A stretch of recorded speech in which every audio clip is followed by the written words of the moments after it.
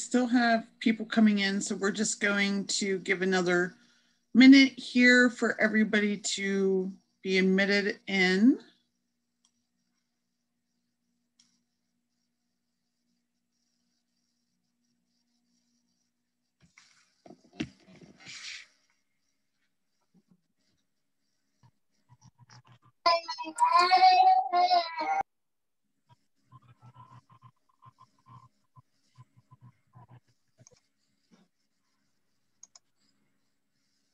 Do we need to tell you that we're here? Do you need our names, or does it automatically pop up for you? We'll be getting to a slide. We'll have you put that in the chat box for us. Okay. Yep.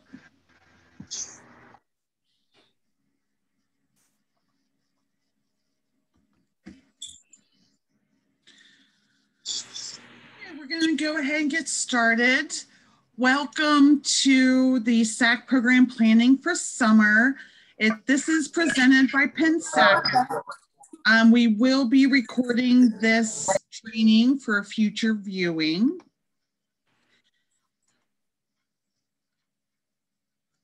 So I'm your facilitator. I'm Shasta Wagner. I work for Cambria County Child Development Corporation. I'm also the SAC Professional Development Co-Chair.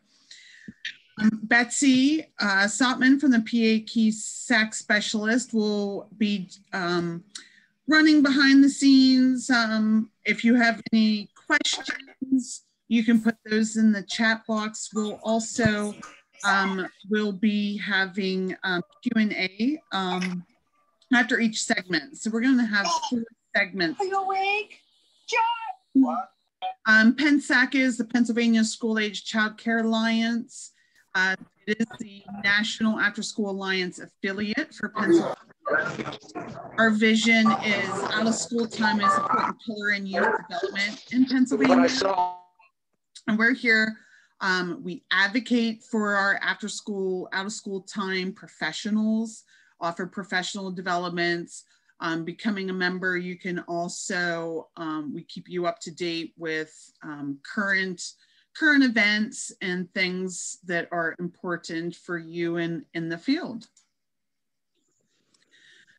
So we're going to ask that you please place your full name and your program name in the chat box. If you are sharing a computer, make sure that everyone is putting their name and program name in the chat box. That way we can make sure that you receive credit. If you are looking for Act 48, Betsy's information is here. Please send her an email with the following information: your full name, your PPID number, zip code, email address. Then that way you will receive your Act 48 credits. Hold on one second. Go back to one slide about the document download. Sorry. That's okay. There you go. So we've also put the PowerPoint in a PDF form in the chat box for you to copy and paste and save on your computer, as well as Better Kid Care was nice and friendly, and they shared a dozen activities for summer. So that's also in there. So we ask that you go ahead and download those. And so we're going to give a pausing moment right now to get all this administrative stuff done right now. So we're just going to pause and let you guys do this stuff real quick.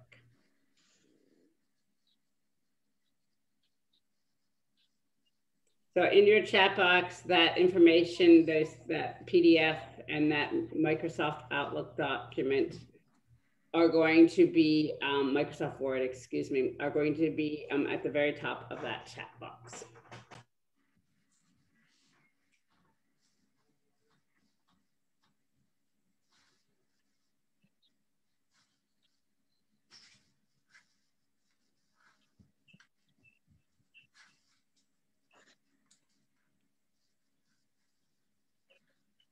Linda, did you have a question? I see your hand is raised.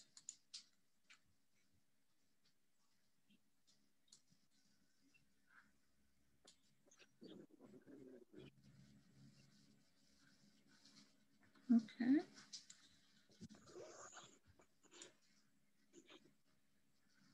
Okay, so our agenda for today, we're going to have 3 segments. After each segment, we'll have a Q&A session after each segment. If you have a question that pops in your mind while someone is presenting, feel free to also put that in the chat so you don't forget it. I know sometimes I forget when it's on the tip of your mind, tip of your tongue while we're going through this. Please support a safe place for all participants. Also, please stay on mute. That way everybody can hear. Use your camera if you'd like. If not, feel free to take it off. And like I said, please place your questions in the chat box. You can do that anytime during the segments. And then we'll go over that at the end of each segment. Feel free to join in the conversation and concepts by sharing any ideas in the chat box as well. That will go out to all participants. And then everybody can see if you have an idea to share out as well. And we have our objectives for this evening. So this is the day in and out. This will be a segment, that actually, Betsy, are we missing a slide? Segment 1? Just move it forward. That's segment 1, day in and day out.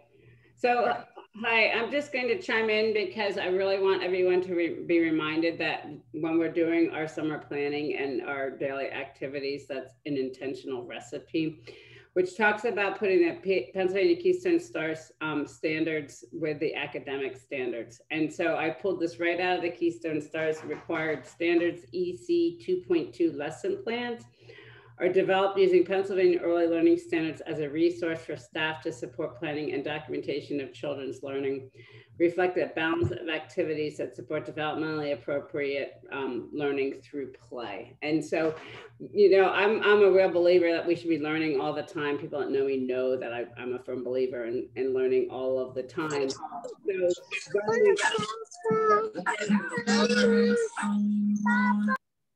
when we work through this whole philosophy, we don't want to have our summer program or before or after school programs to look like school, but it is an opportunity to be providing some great learning experiences for children, and that our Keystone Star standards support this. And it should be a framework for the activities that you're planning. You can advance the next slide. Thank you. So some of the things to think about when you're talking about this intentional planning is using planning templates.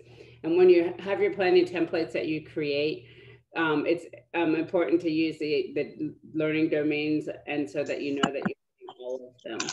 The other thing that you'll see is most of you guys are using the SAC review as a assessment tool. And within that, you're going to see a lot of different threads about academic in there. The other thing too is sometimes it's hard to, when we're trying to balance this voice and choice and this freedom of play with children, which is extremely important, to make sure that we reflect back on what happened and say, oh, you know what? I noticed the kids haven't really been going to the science center, or I noticed we haven't done a science activity all week long. So that's that place where you reflect and then you ask. Can someone please mute? If you're not muted, we need to have you muted.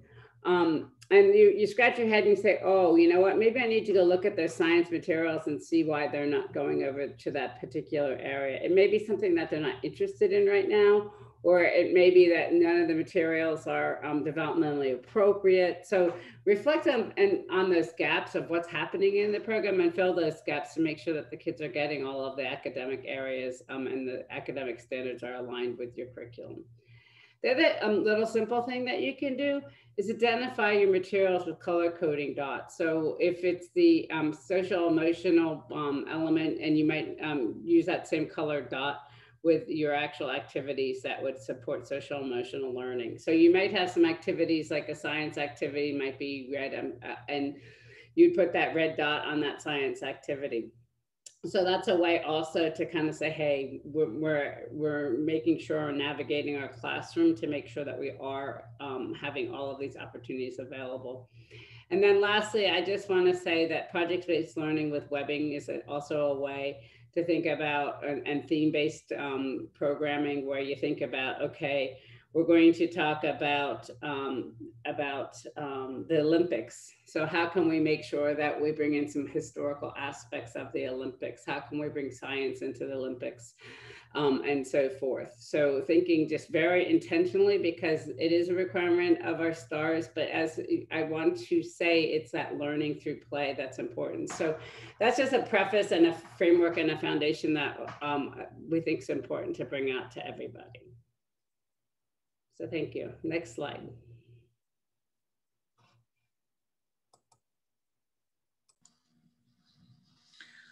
Okay, so just we're just going to go over a little bit with room arrangement and changes that you can do to your program to support COVID practices. So number one, flexibility is key. You are doing your best to plan ahead of time, and you design the room or your space, however your summer program looks. But don't be upset when you have children in there and it's not working.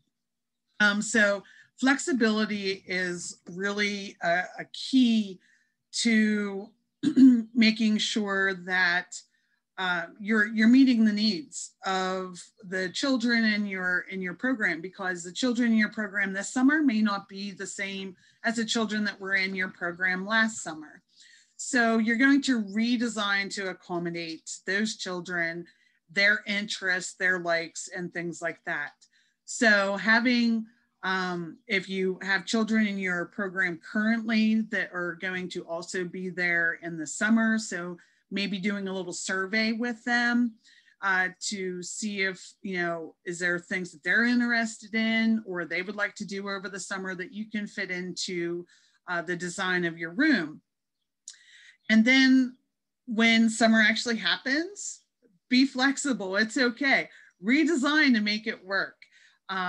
Because like I said, you're planning ahead. And then whenever you get your children into your summer program, if it works or doesn't work, feel free to redesign it. That's okay. You can make changes throughout your summer program. Also, redesigning your schedule. Your schedule may change throughout your program, maybe during the day. You see that, children are getting really irritable around lunchtime and they have to wait for lunch. Can you move your lunchtime up a little bit, and skew your meal times a little bit here and there, and to meet those needs of all the children in your program. Also redesigning your schedule to utilize spaces. We're still, in the midst of COVID guidelines for the summer. So, you might want to think about how you can change your schedule to utilize your space. So there's indoor space modifications that I'm going to talk about, and then also really utilizing the outdoor space, which I'm not going to go into a whole lot because we're going to hear from Chuck, and he's going to talk about outdoor activities and fun in the forefront. Michelle and Faith are going to be talking about field trips. We're going to be talking about virtual field trips. So I won't spend a whole lot of time on that. But plan in your schedule to utilize outdoor space, picnic tables, sitting underneath a tree, planning activities outside. I'm going to focus a little bit more on the indoor space modifications. So looking at how you can redesign your space. Some things that you can do and some things that we've done in our programs is, for instance, the block area. The children love the block area. They love to build in the building section. Can you divide that out? Can you make multiple block areas or construction areas in your program where, one or two children can be in that section spaced out?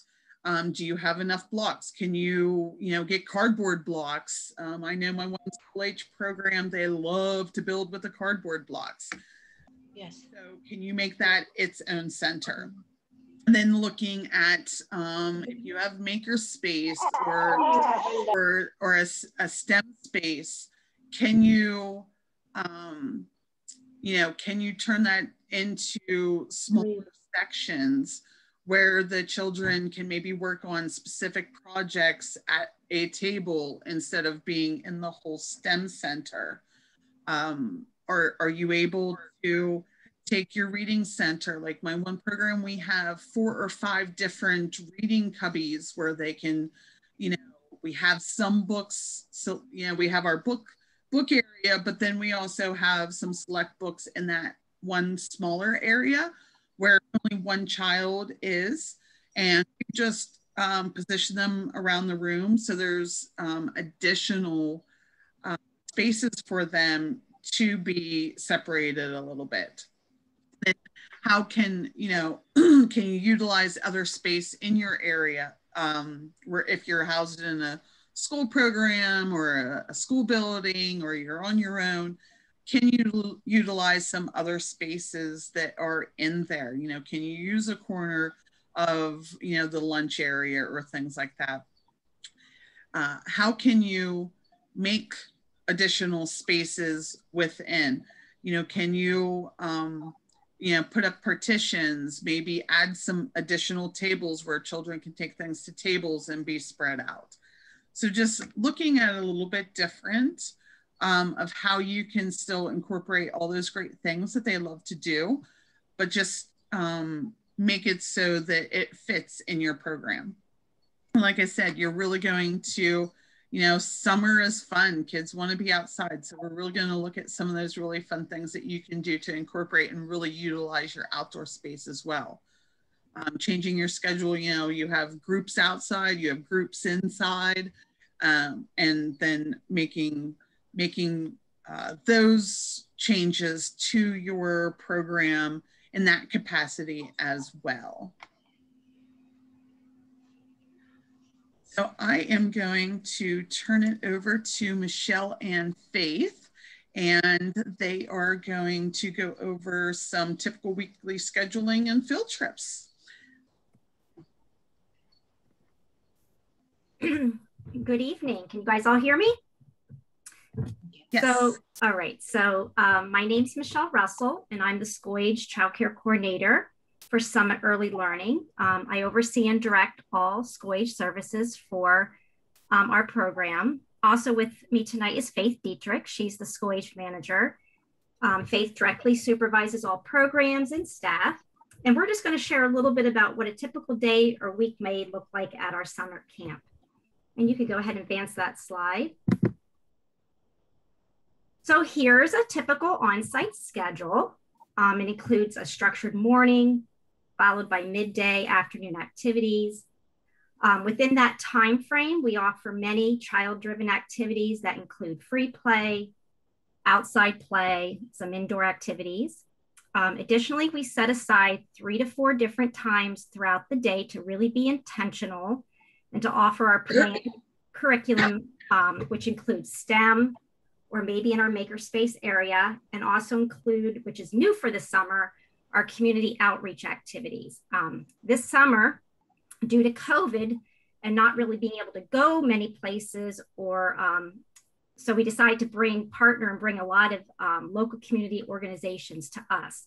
So they could be in person, it could be pre-recorded, or maybe some Zoom activities that will include nutrition, health and wellness, reading, art, music, and science. I'm really excited about this and excited to have them be part of our weekly routine coming in every day, every week. You can go ahead and advance it. Advance the slide, thank you. So here's an example of a 2-week activity planning calendar, which is created by the lead teacher. And again, they work on this many weeks, months in advance to summer camp. And they release these planning calendars every 2 weeks to the families and children. This calendar includes all the lessons they plan, the trips, special activities, and events happening at camp. Even this one includes, having some days off. This is the week before camp, actually, the week that school ends and camp starts. The calendar is created 2 weeks at a time and is based on our summer theme or monthly themes.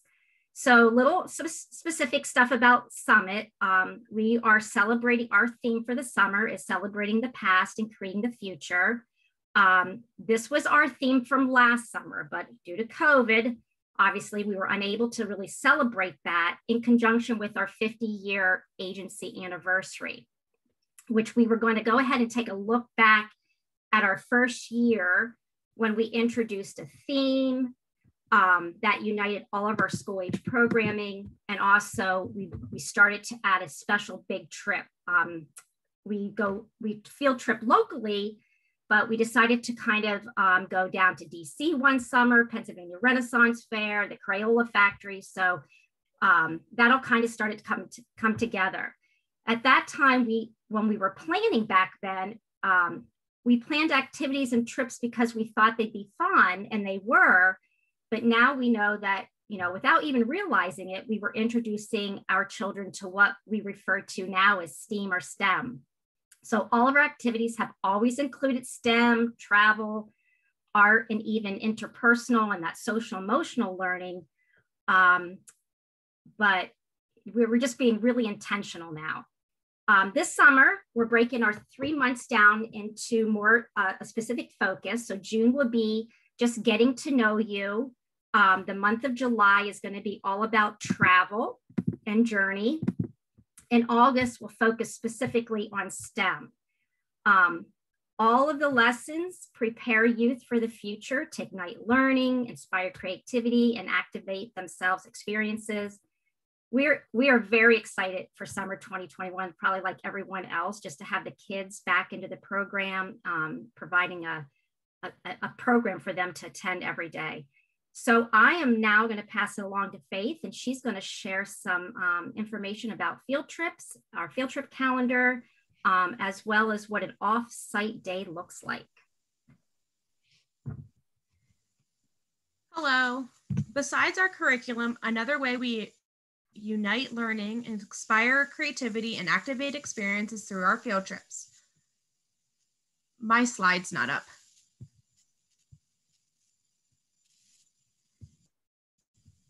Thank you.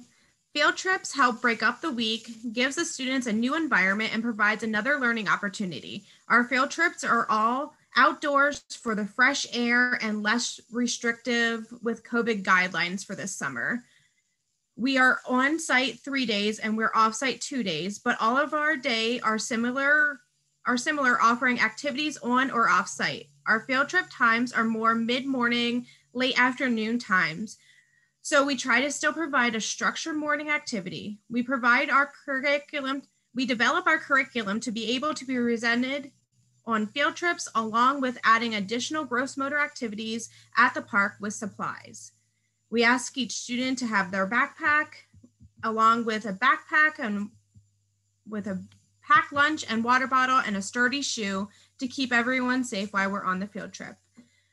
All of our field trips are pre-planned before camp starts with depart and return times that are given to each family. Next slide. Here's an example of our field trip calendar given to families. Our field trip calendar, we include the site cell phone number, the head teacher contact information, and all depart and return times for field trips so families can plan ahead. We include notes at the bottom of reminders and if camp is changing locations. Our field trip calendar is subject to change.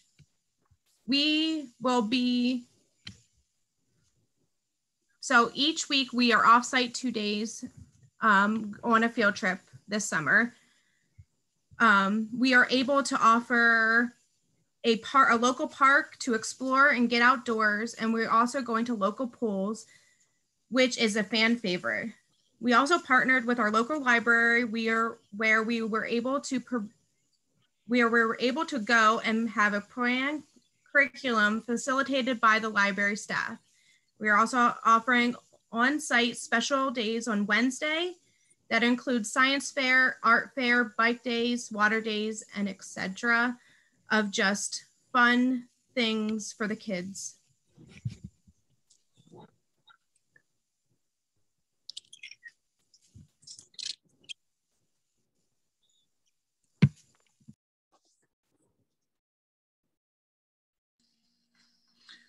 Okay, thank you, Faith and Michelle. So next we will hear from Chuck, who's going to go over some outdoor activities and fun for you. All right, hi everybody. My name is Chuck Inverso. I'm the summer camp director for Neshaminy Kids Club. And I get to talk to you about some fun activities we can do in the summer. Yeah. So we all know the games, the typical group games that we play, kickball, soccer, basketball. With COVID going on, you can still play these games, but it's a great time to teach the skills of these games. That way you can keep a little more distance. You can actually get involved in teaching them how to kick the balls, how to shoot the balls, so on and so forth. With the time that you have during the summer, you can really start them off learning the basic skills of the game, then move them into the actual game themselves and actually have a more fun and more competitive game later on in the summer. Through my experiences, that's what I think really works best, is teaching them those skills in the beginning and then working the way up to the bigger game. And then some other summer games that are just fantastic for summertime is Gaga. If you guys don't know what Gaga is, it's basically you have a picture right there. There's basically a pit where they play dodgeball, and they, they get hit with the dodgeball below the waist, and the kids absolutely love it. It's not the best for socially distancing, but you can limit the numbers inside the pit, and the kids just absolutely love it. And at our camp, they always want to play it. Another one that I've had a lot of success with, if you have the space, use it, and that's giant capture the flag. It's just capture the flag, but instead of a smaller boundary, you use huge boundaries. You get the kids to run, and the more they run, the more they use their energy, the better behaved they will become because they're tired. And then their parents love it because they come home and they're tired, and it's makes life a lot easier for everyone. So I can always suggest, if you have a lot of space like we are fortunate enough to have, to utilize it to the best of your abilities. You can go to the next slide. Other outdoor activities, a little more less intensive like games, is gardening. You can start small with potted plants, small vegetables. You can do a lot of art extensions like that, like painting rocks to put in your garden. Painting different types of plant and vegetable labels instead of just your typical one that comes with it. Having somebody who's maybe interested in it, teaching them about how plants work and the different types of things that go into it. So it's also science extensions. Nature walks with a scavenger hunt. Go for a quick walk on your grounds, see what you can find, and then write them down and make the kids find them. You can make a nature walk go for an hour, and if you have things to look for and can find different things like deer tracks, or a crowd favorite's always going to be rabbit poop and deer poop. You're always going to have kids that are going to be happy, and for whatever reason, poop makes them smile nowadays. So if you can afford to get water slides, they're always going to be a great hit. We do water slides once a week with different age groups, and the kids just absolutely love it. You can also do water slide kickball, which instead of running the bases, they water slide the bases. It's a lot of fun to do. Some other water games, sponge tag. It's real simple. You need two buckets and a sponge for each team, and a pool. They take the sponge, go fill it up with water, bring it back, and fill up the bucket, and they relay it. And that's kind of mixing the two games together there. There's also sponge tag, which is a bunch of sponges, and they just tag each other with the sponges. And then to fill the bucket relay, using the same sponges, go and, like I said, to the pool and bring it back. These games have worked so far. We've done these for about 2 or 3 years at our camp, and they've really seemed to work. Again, I know it's not the most COVID-friendly things, but at the same time, it is still summer, and the kids have to have some fun. So, doing the best you can, keeping them distance. You don't have more than one kid on a water slide, so you don't maybe necessarily don't have to do the tag stuff, but you know, just try to get them to have fun and utilize the things that you can do on a daily basis. And then the fun doesn't have to stop. So if a child is interested in an activity, expand on it. Like I said earlier, if you have a bunch of kids that really like kickball or really like baseball, teach them the skills of kicking the ball, teach them the skills of hitting it, of, you know, how they're supposed to run the bases. Really expand on it. That's what the summertime's for. It gives you the time to really get down and dirty and teach the skills of the games. Let the children continue the activity. Schedule and routine are important, but if the children are actively engaged, let it go longer. I know that there's sometimes where you just can't, you know, you can't go longer than the time allotted, and that's understandable. But if they're really having fun, there's no reason to stop the fun. Let them play, you know, and it leads right into flexibility. If it's not working, change it up. And if it is working, keep on going. There's nothing wrong with saying, hey, you know what, this isn't working. We got to stop. We got to find something else. Always have a plan B. And there's also nothing with the opposite way of, wow, this is really working. I want to keep going. I know I would never stop any of my staff from keep going and expanding on activity, because if you're having fun, that means the kids are having fun. And if the kids are having fun, they're engaged, they're learning, and that's what we want. That's what we want in a summer camp program. And finally, if you guys have any, you can go to the next slide, Shasta. If you guys have any, if you would like to, any lesson plans or questions or resources from me, I have a ton of stuff I can email you. So there's my email. Please don't hesitate to reach out with anything you guys want to know. Any questions about, you know, any of the games I talked about, any other games. I have tons and tons of resources that I put together for over 12 years now. So I would be more than happy to share that stuff with you. And I want you guys to have a fantastic summer and, you know, enjoy your time. So that's it for me. Thank you. Thank you, Chuck. Okay, so next we have Betsy, who's going to go over some virtual field trips with us. Betsy? So hello and thank you. And I want to just piggyback on Chuck and even this whole COVID concept is that if you have to be in close quarters with each other, using a mask is sufficient. So, you know, the kids may just need to mask up if they want to be doing some of these activities that require them to be closer, even in the outdoor space. So there's always that alternative for people to, you know, social distance as best as you can, but also using that mask is also a good protection, and being outside is always a great protection. So virtual field trips, I just want to mention, I used to teach this way back before COVID, around just going out and seeing things, but doing it in a virtual space. We know with COVID, kids are spending a lot of screen time right now. And so this might not be the ultimate for you, but you also, if you're not getting out and about and you want to do some field tripping, this is a nice way to do it. So it's low cost, it's safe. You can place it anywhere in your schedule. So it doesn't have to be, you know, planning a trip, paying the funds, getting the bus and so forth. It's like, oh, you know what, let's go tripping today and go on a field trip that way. You can do pre-work and post-work. So, you know, before the trip, think about some different things that they might want to know about. And then as well, finishing up and doing a culminating activity around the trip that you went on virtually.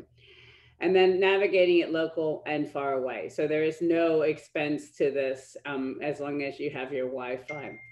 So the couple things that I would say I would mention is that as you're talking about virtual field trips, it is important for the teacher to do the navigating and do some pre-work and find some websites where good virtual trips are, just because of the dangers of internet access and what kids could stumble into. I don't think you want it on your program hours. So I strongly recommend that you monitor and figure out some good, strong websites for kids to go on to first. National Geographic would be one, and so forth.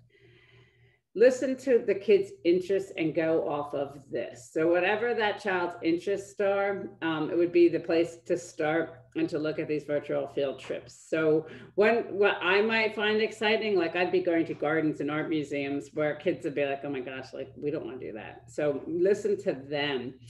Listen to what their interests are. You know, if a kid's into race cars or something, hey, let's see if we can find, you know, the closest racetrack to where our program is, and see if they have a website, and see if they have some races shown on their website and things that have occurred.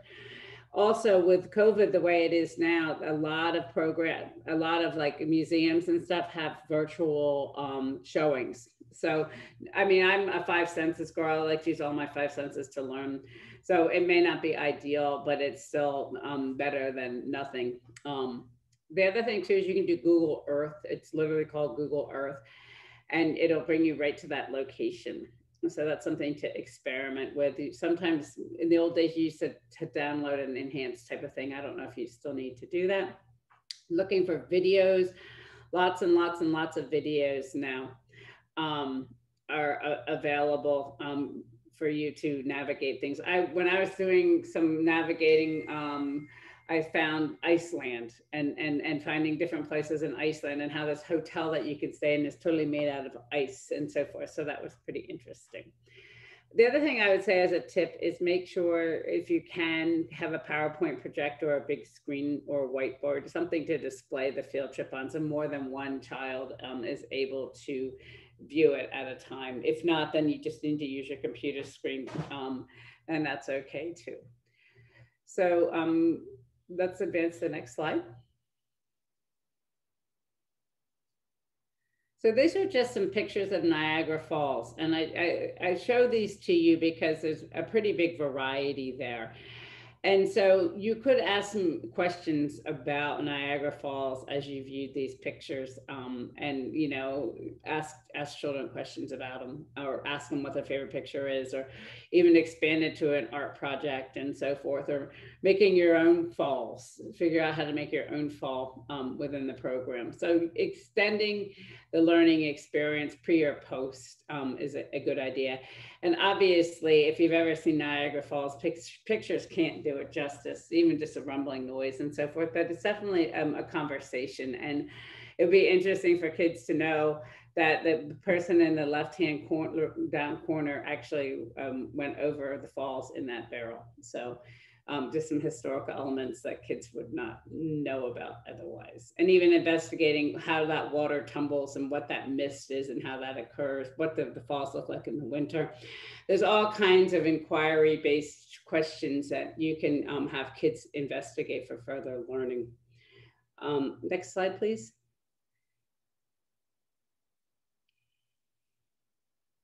And then I just took a local place in a local town. And to the very right, you'll see a ship. And on that ship, it sits on the main street in town. History of how that town was established. And so to me, that was kind of fascinating. The Scottish people got stuck on the Susquehanna River and couldn't figure out, like they needed help. And so they settled in this little town called Mountjoy.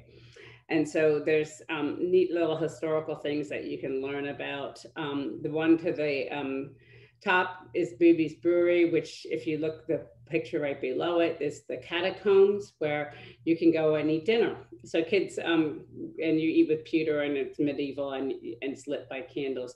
Up at the top is a turbine that was used to manufacture things at Booby's Brewery. And then in the very down below, you would never really realize this, but in the middle of the town, you go downstairs and there's, on both sides, there's the Amtrak train runs right through the middle of the town. And so that's kind of an interesting place as well. So thinking locally too, for kids to say, oh, what's in our backyard, and things that they might not know about, and just to start to spark their interest, like above and beyond Hershey Park and so forth. So that's some virtual field trip stuff. We have one comment in the chat, but we just had a child share his love of dinosaurs. That sparked us to take virtual trips to museums and learn things like how they make a skin to cover fossils to make them look so real. Very cool. So thank you, Shasta, for sharing that.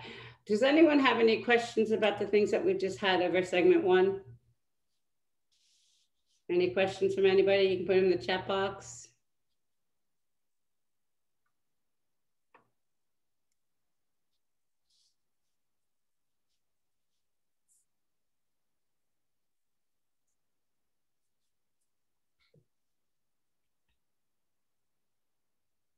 Okay, I don't see anything in there, so we're going to proceed to our next segment.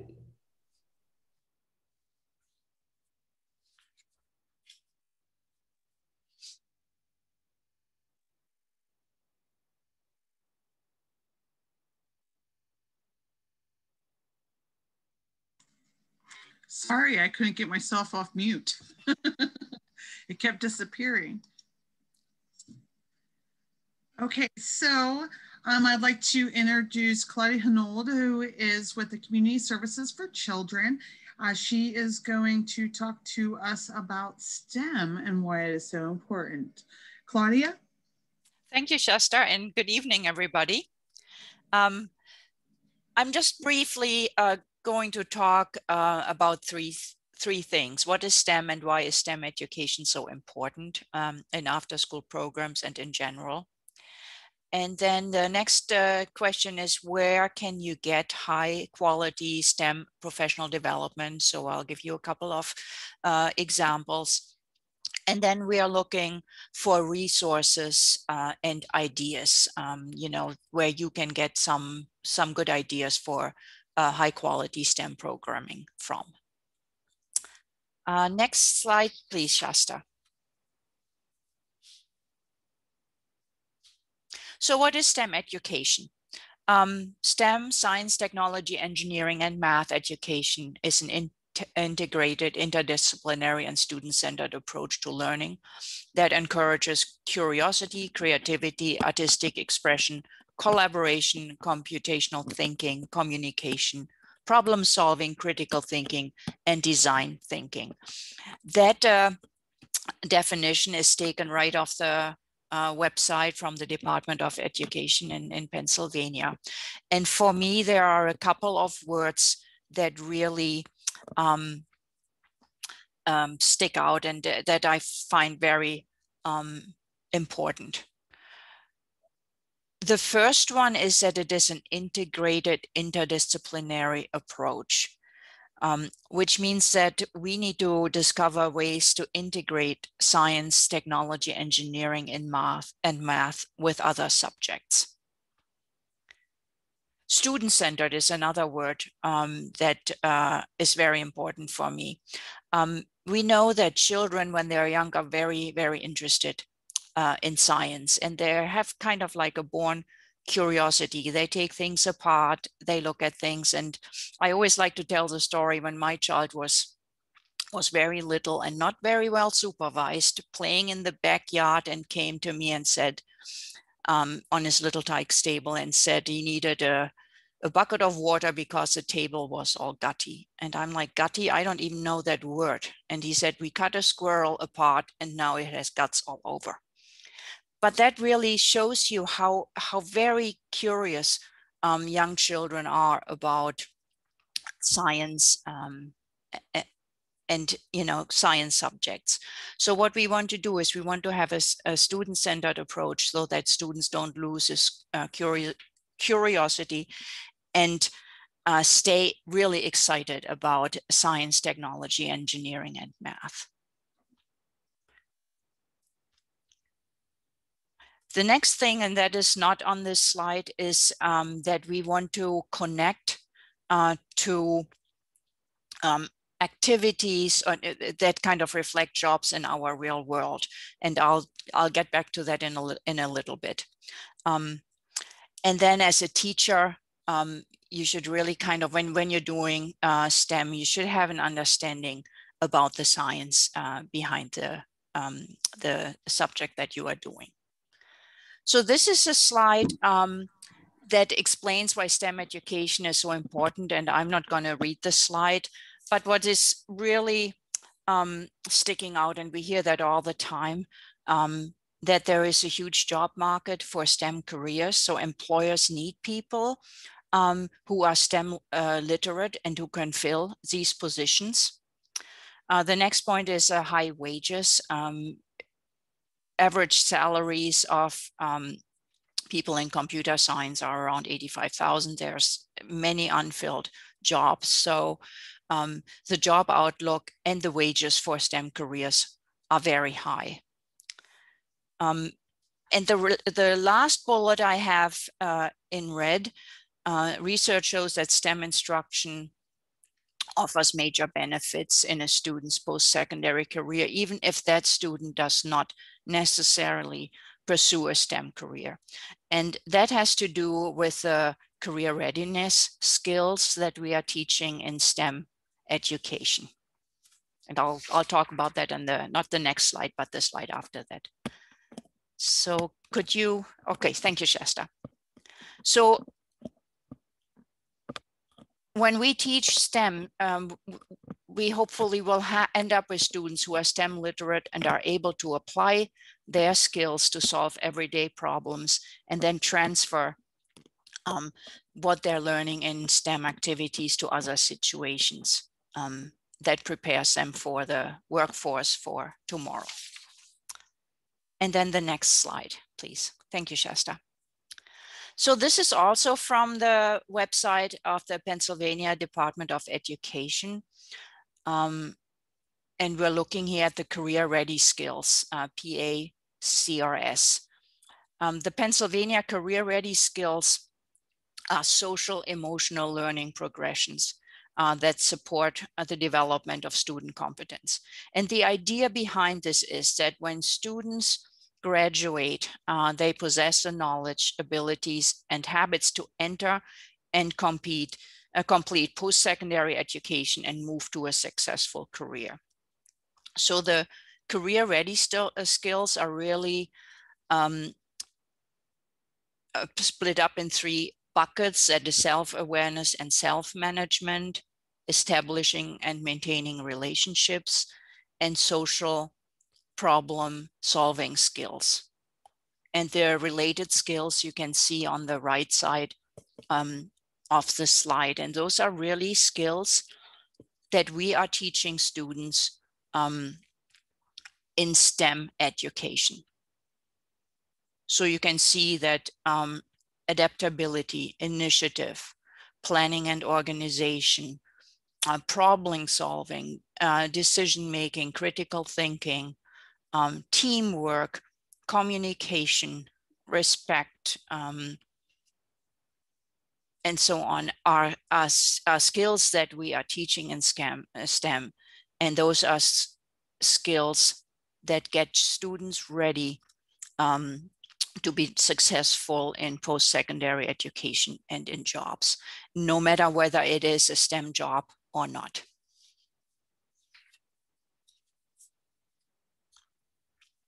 So really, just in one slide, STEM is innovation because students need to innovate, think about it.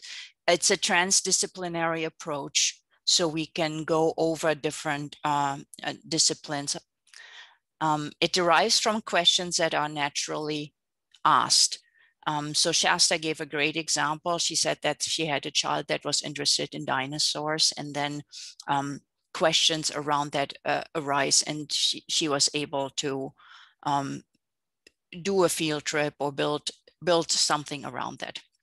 It is deeply rooted in real world current issues or questions. Then of course it is about preparing the workforce for jobs that may not even exist yet. And it is of course about communication, social media, all those things are invented by very young people. Okay, so where can you get professional development? My recommendation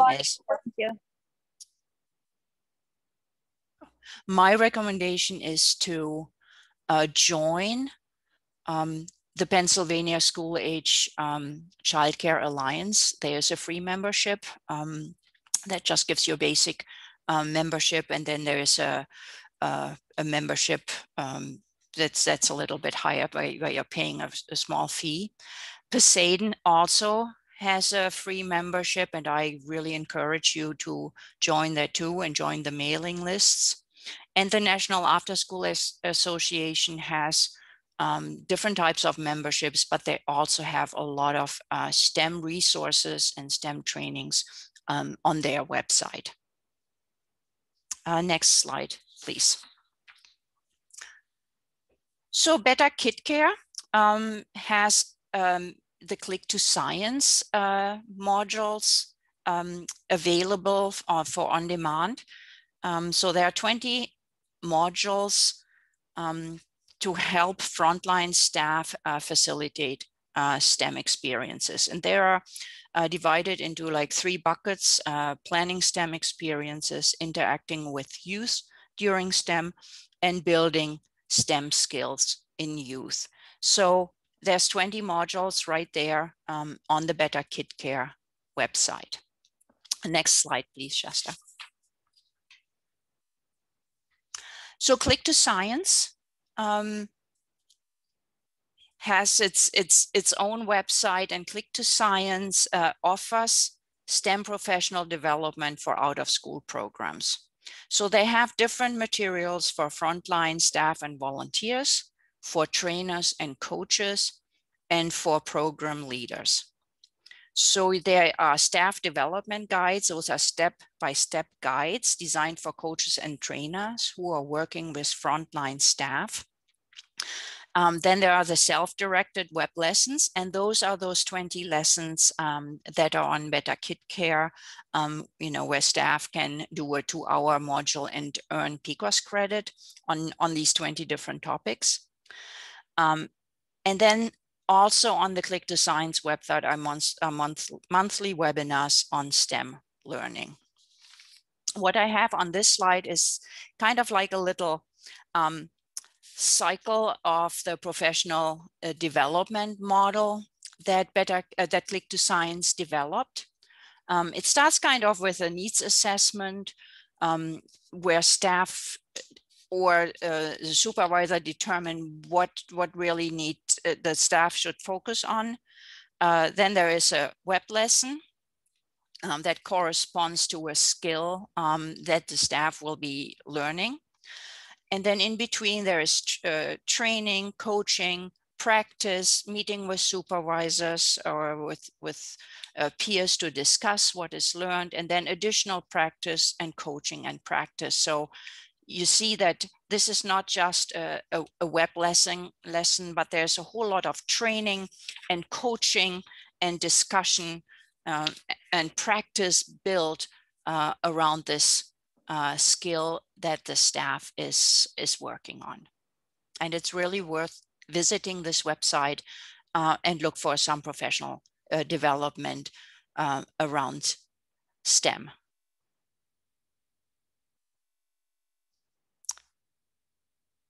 So the next couple of slides are around resources.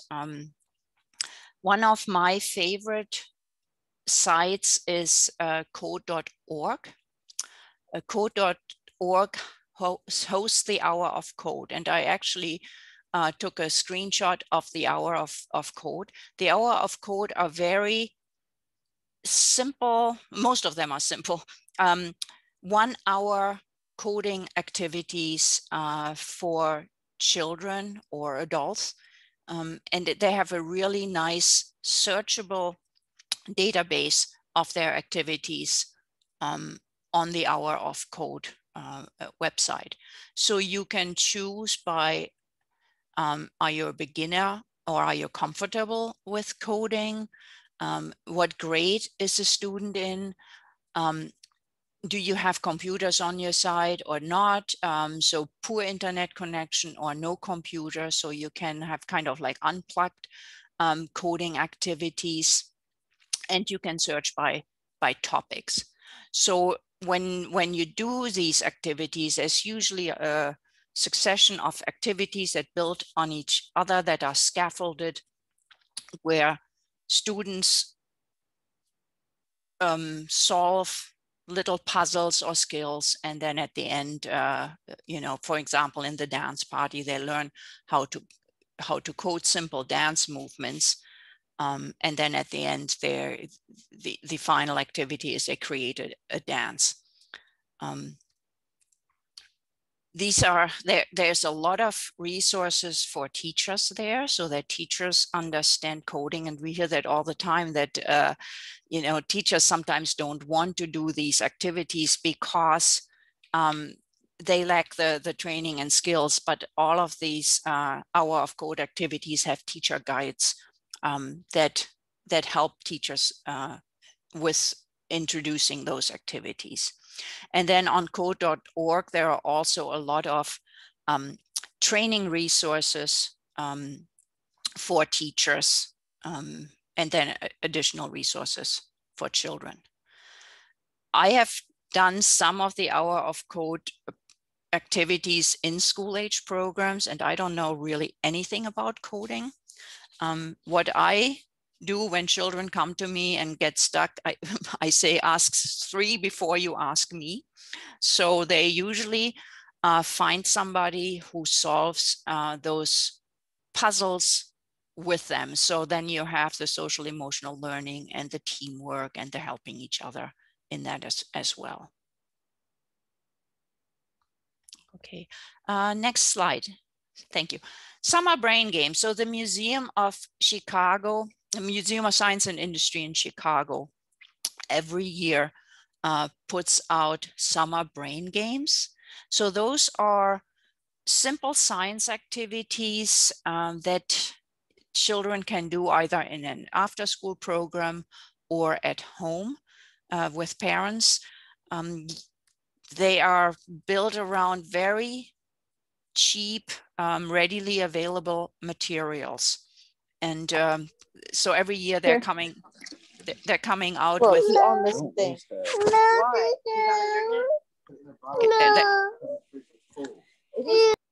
They're coming out with additional activities. They're not out yet for this year, but then on the website is a collection of all the activities that they have done in the past.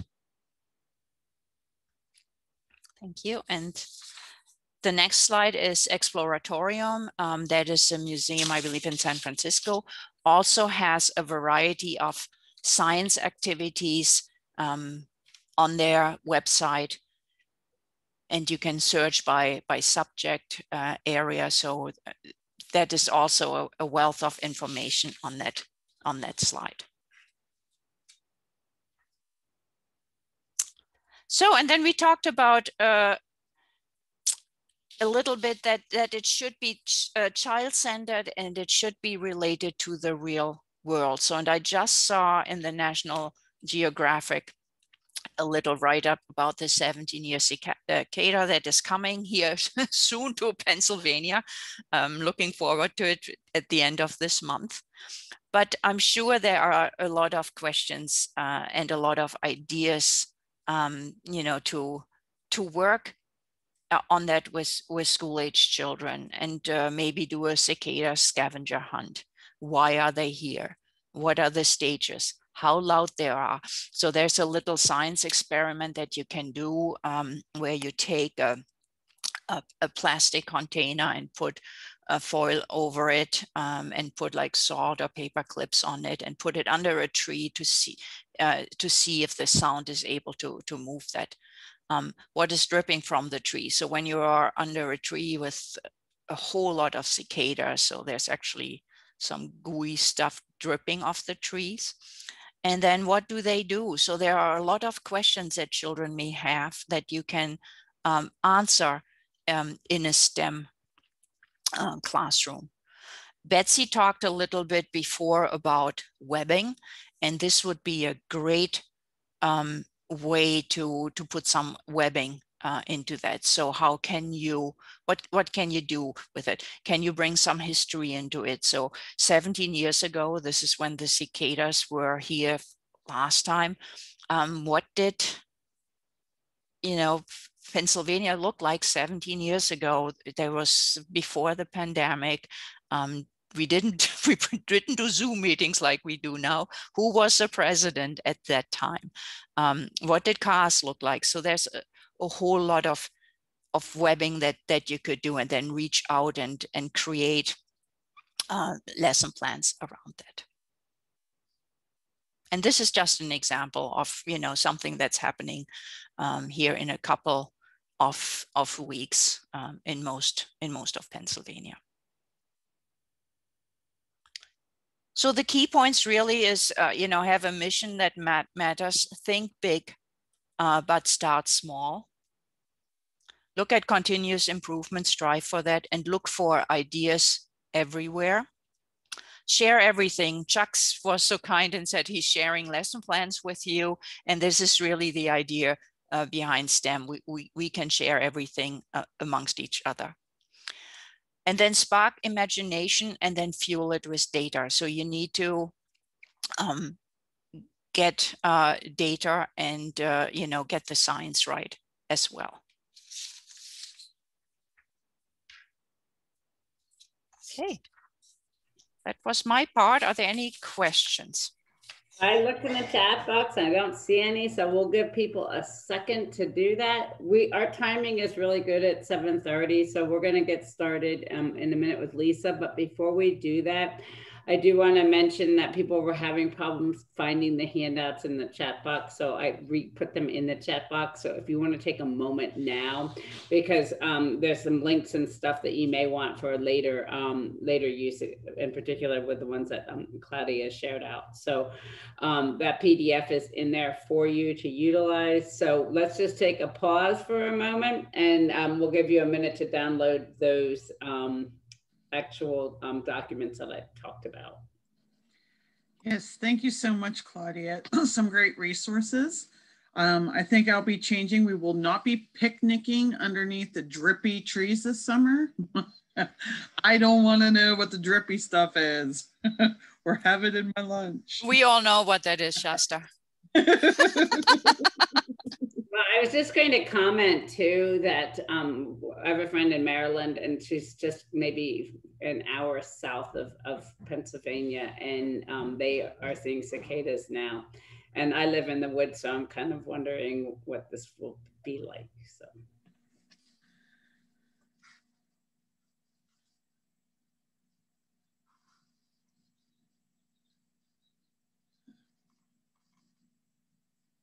Okay, someone says they still don't see them. Make sure you're looking at the chat box for everyone and not just a direct message as well. That might be part of the issue.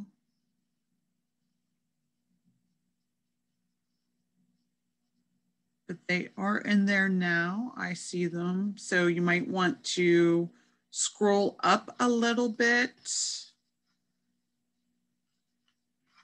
Because she put them in while Claudia was speaking.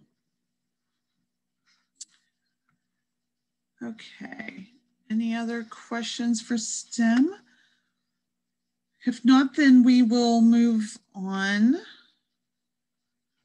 to Miss Lisa Stauffer, who is going to talk about social emotional learning. What is it? Why it's important? Lisa, welcome.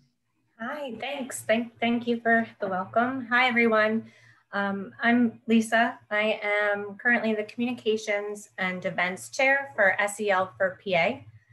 I've previously worked within school age programs as a teacher, as an assistant director, as a director, and I also was a previous Keystone Stars quality coach where I supported school age programs in the Southeast region of PA.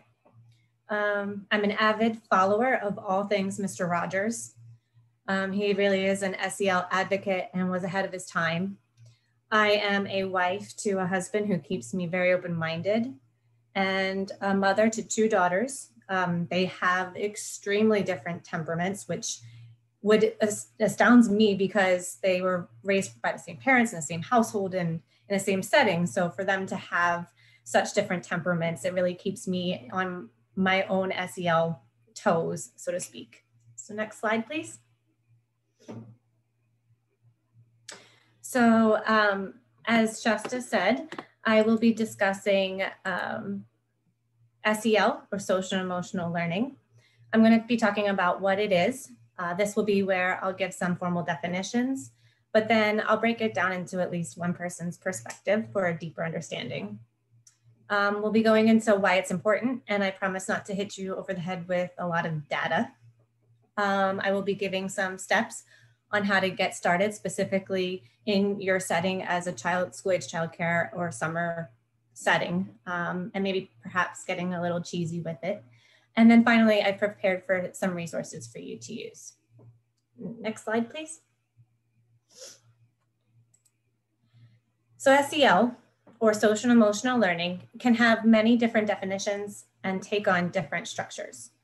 So for example, one definition from Castle is SEL is the process through which all young people and adults acquire and apply the knowledge, skills, and attitudes to develop healthy identities, manage emotions, and achieve personal and collective goals, feel and show empathy for others, establish and maintain supportive relationships, and make responsible and caring decisions.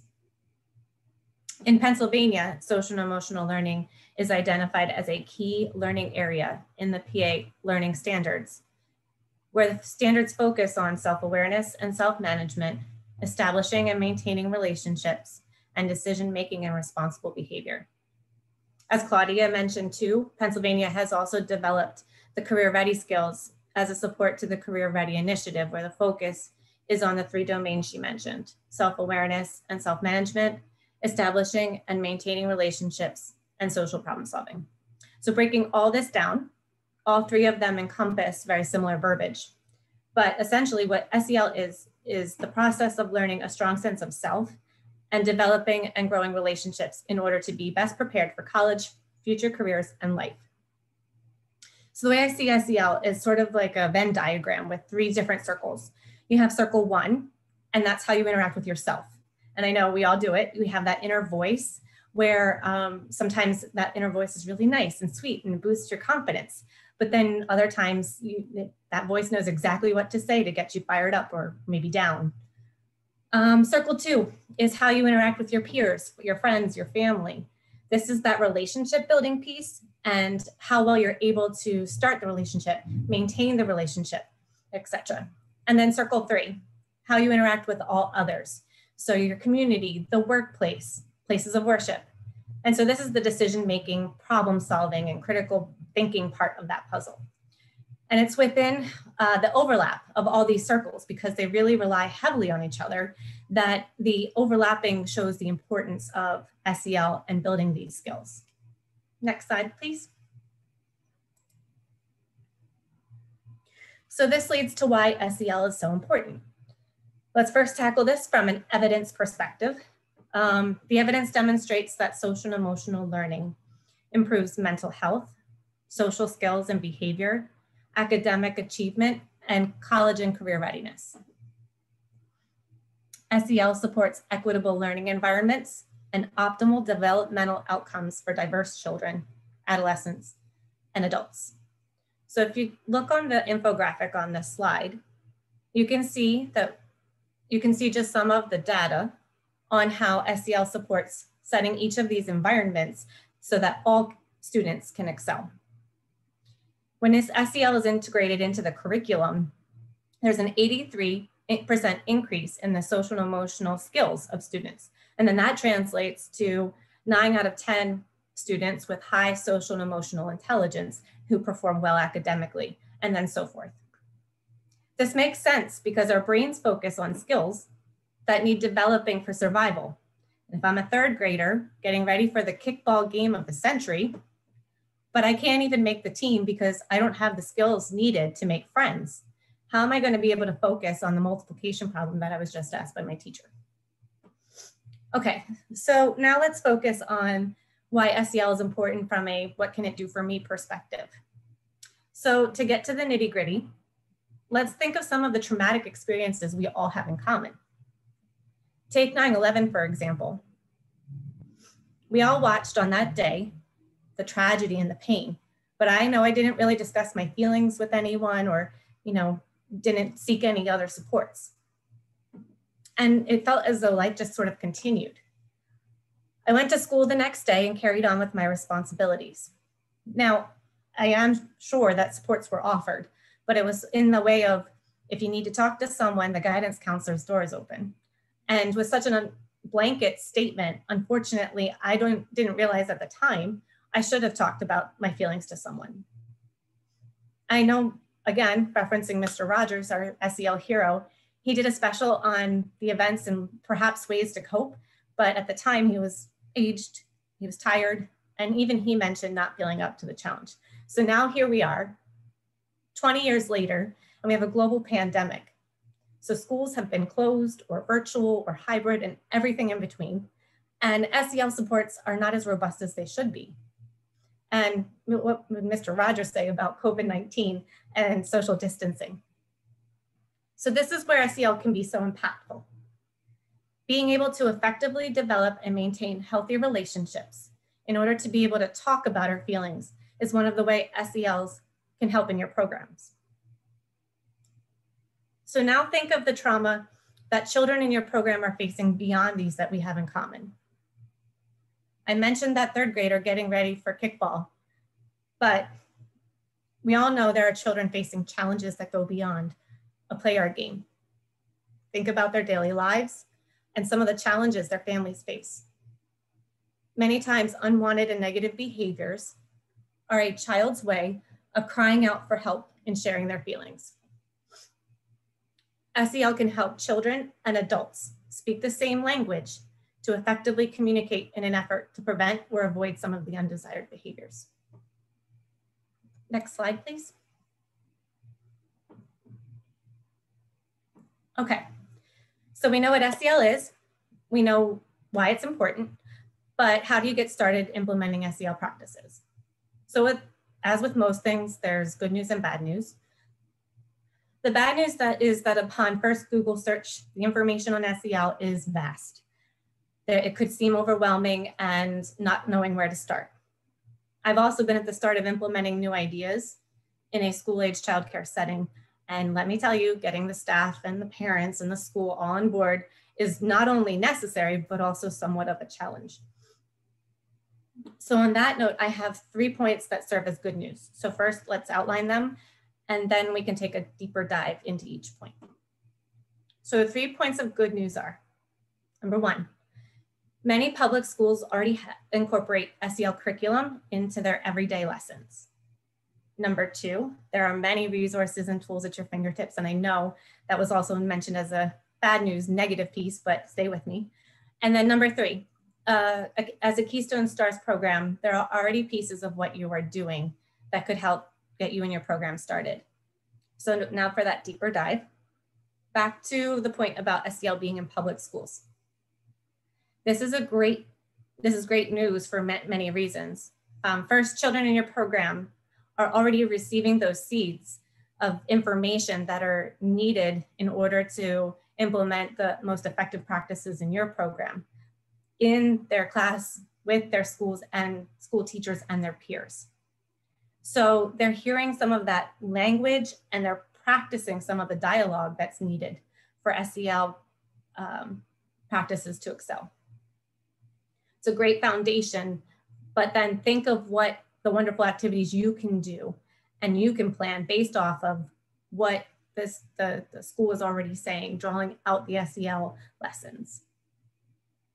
Second, this is a great opportunity for furthering the partnership between the school district and your program. Maybe you consider reaching out to the educational department of the district to ask them what curriculum they're using. Maybe you can see if you can support that messaging and your program can maybe partner or piggyback off of some of that messaging. Remember, keeping messaging consistent for children can go a long way in the success of implementing any kind of practice. And lastly, there's a strong likelihood that if that same language and dialogue is reaching the children, it could be reaching the parents and the families too. So I know that sounds crazy, but I'll share a moment from within my own household when I was facing a particularly frustrating dilemma, and my oldest, who's 7, said to me in all seriousness, "Mommy, it looks like you need to take a belly breath." So I'm very fortunate that I work in the field and I knew what my daughter meant, but understanding that some of the families might not have that same benefit, and that actually works in your favor.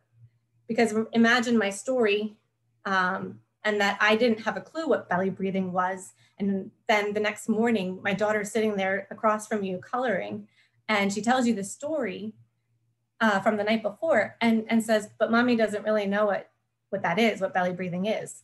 What a perfect time that is for you to share some strategies with the families, because if the families are buying into the SEL message, you then have consistency from the school to your program to the home and then back again.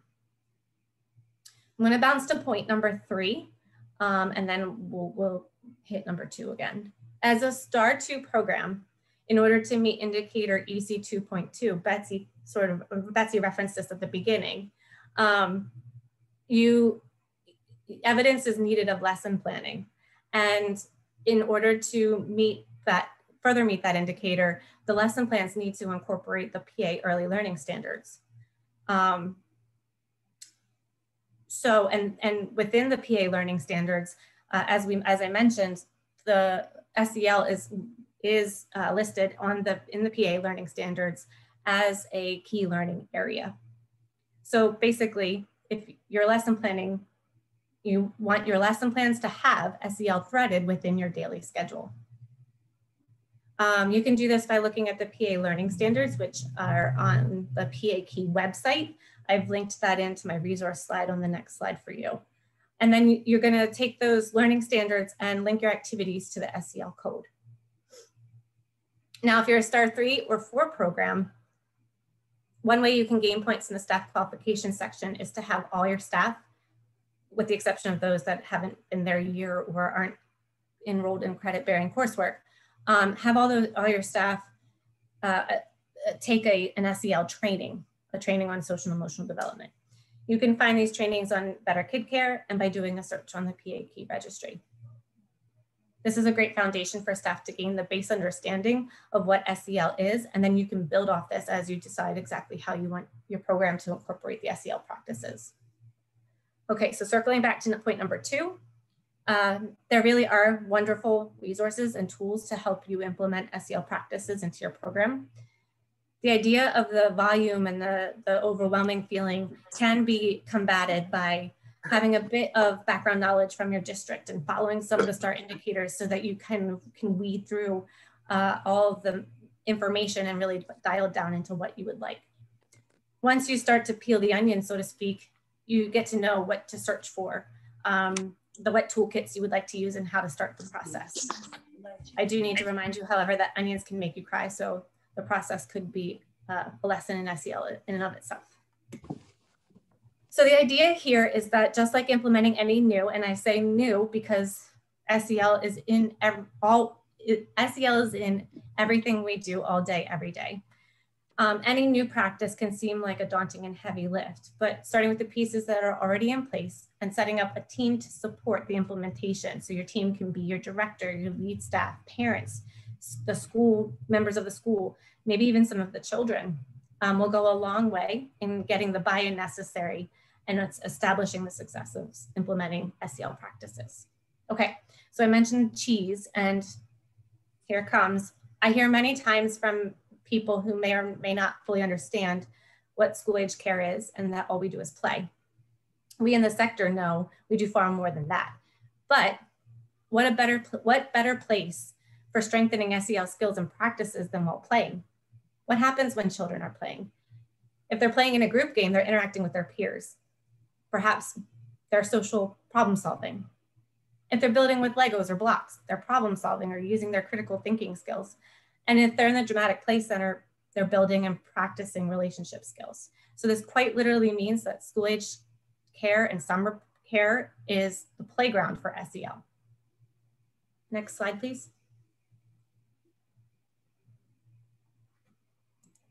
So I could have probably had 10 more slides with ample links and resources, but that could lead you back to that overwhelming and dead-end feeling. So here are some of my favorites. The PA key can lead you to the PA learning standards, where you can find the social and emotional key learning area and the corresponding codes for lesson planning. Keep in mind just overall that the PA key has a vast number of links to other resources as well. The link for the Career Ready skills has many infographics and resources, but the document that I found really helpful is a continuum. It's found at the top of the clickable options once you're on the page. And the reason I like this is because it outlines those three domains that Claudia mentioned: the self-awareness and self-management, establishing and maintaining relationships, and social problem solving. And then it breaks it down how each domain can be applied to overarching age groups. CASEL is an overall great resource to get a base understanding of SEL. Many organizations, programs, and practices are built off of CASEL's definition of SEL. And then of course, SEL for PA is also linked. There is a specific page under resources and resources for educators that you all might really enjoy. I think my main message here is that although SEL is extremely important and necessary, especially given recent and current events, school-age childcare and summer care is a wonderful place to develop these skills, and there are supports to help you. Many of the practices are either already implemented or easily implemented, and if you get lost, head to the SEL for PA website and contact me. Thank you.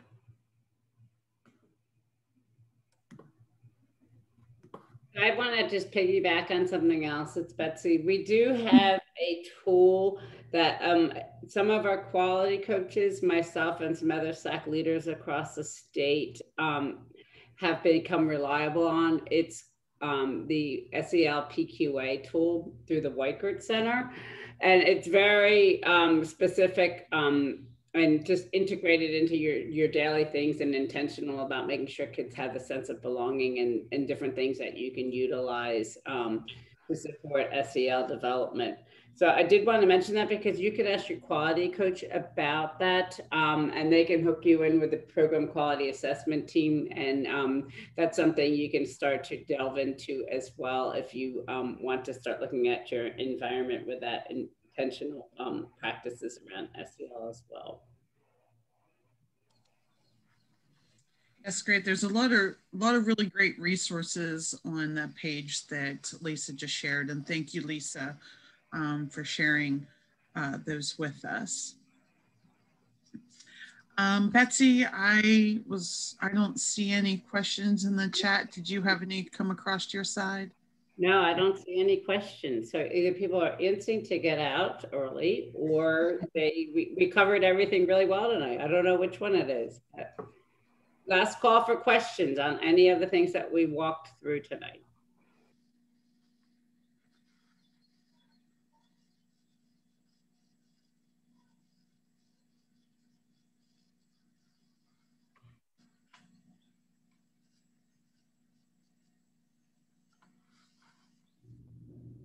Go ahead, proceed then. Go ahead. Oh, there's one thing. Oh, y'all did a great job. And I took a lot of great notes. So thank you very much. Thank you for sharing that, Katrina. Okay, so we will be having 2 more planned sessions coming up. So on May 21st, we are going to be talking about the American Rescue Plan dollars. So there's a lot of funding coming down the pike, and school age out of school time is a part of it. So join us for this webinar and gain some understanding of how the American Rescue Plan dollars can affect your program and what you should know about it. Then on the 26th, we have another SAC provider for summer programming. It's going to focus on the health and safety of summer programming, and it will also include your water safety training that you'll be able to use for DHS if your programs go to the pool. So you can, those are on the PA keys. And then we also sent out a link to all of our membership as well.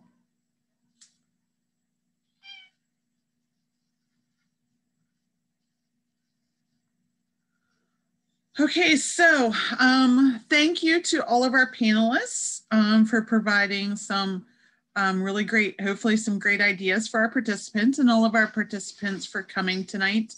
Just some loose ends: certificates will be available in the next few days to the PA Keys PD registry. Again, make sure that you put your name in the chat along with your program, so that we can make sure that you, as you were registered, you get credit for attending.